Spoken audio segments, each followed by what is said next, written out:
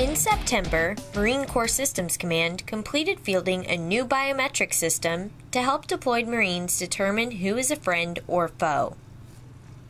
The Identity Dominance System Marine Corps replaces the Biometric Enrollment and Screening Device, or BESD, for detainee management, base access, counterintelligence screening, and law enforcement operations.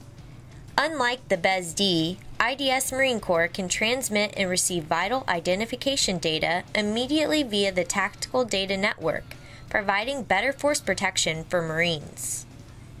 I'm holding in my hands today the tactical element of the IDS Marine Corps.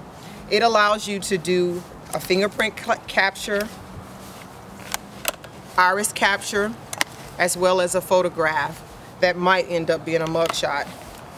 What the system does, it's a capability that allows our Marines forward deployed to determine whether we're dealing with friend or foe.